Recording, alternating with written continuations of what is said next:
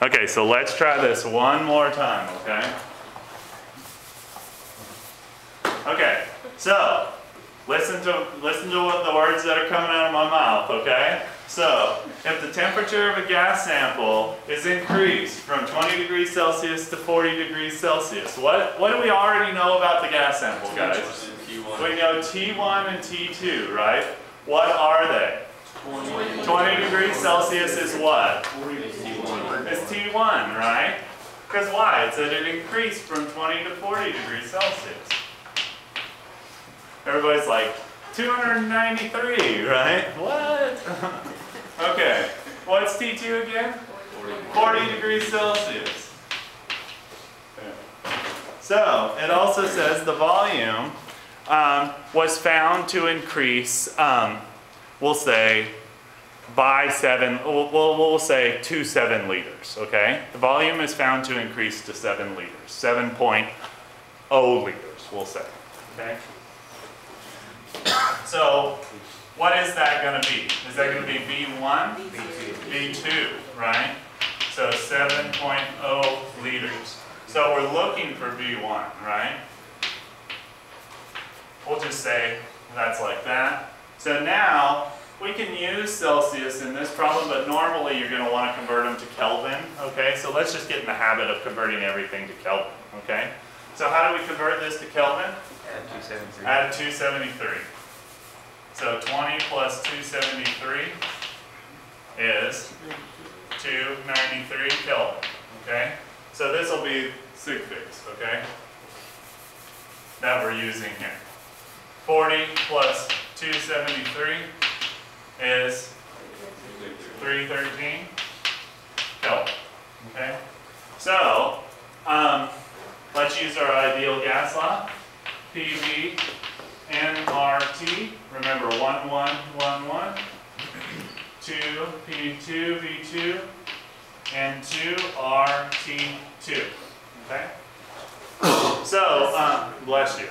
What changed? Did P change? No, right, so what can we do to it?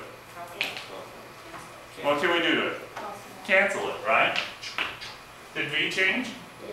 Yes. So can we cancel it? No. Did N change? No. What is N again? The amount of gas, or the number of moles, usually. It is the amount, but usually you'll see it in the number of moles. R, does it ever change? No. And did T change? Yes. Okay. So our new law is V1 over V2 equals T1 over T2, right? So that is called Gay-Lussac's law, okay? It's usually, you'll see it written, oh, well, this is actually Charles' law. So we're doing a Charles' law problem again. Sorry about this, but let's just do another Charles' law problem. So again, like I said before, you'll see it usually written V1 over T1 equals V2 over T2, okay? But we can plug those in. This is a good one because we're now solving for the initial volume, okay?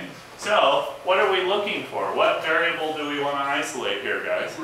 V1, okay? So how do we do that? It's an easy one to do, right? All we got to do is multiply both sides by V2, right?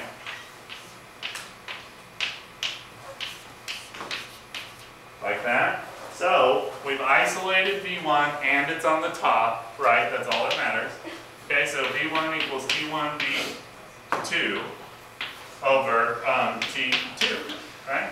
And so now what do? Plug and chug, right? Same thing. Every time. So T1 is 293 Kelvin. V2, 7.0 liters. T2, 313 Kelvin.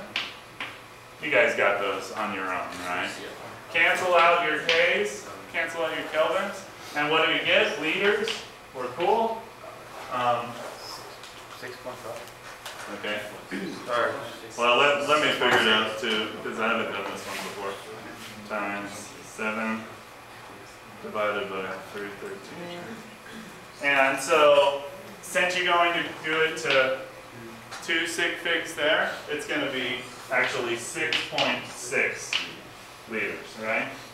And the last thing you want to ask yourself, usually on these ones, is, does this make sense, okay?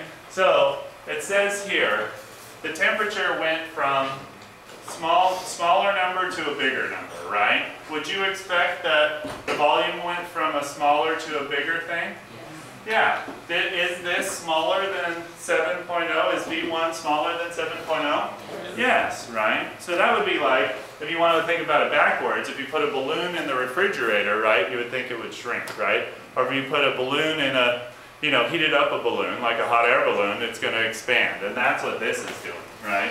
You're heating up a balloon and it's expanding. So you always want to take chemistry not just from in the classroom, but you want to take it from, think about chemistry as all around us, you know what I'm saying? And just think about what happens in the real world. Okay, we can kill them.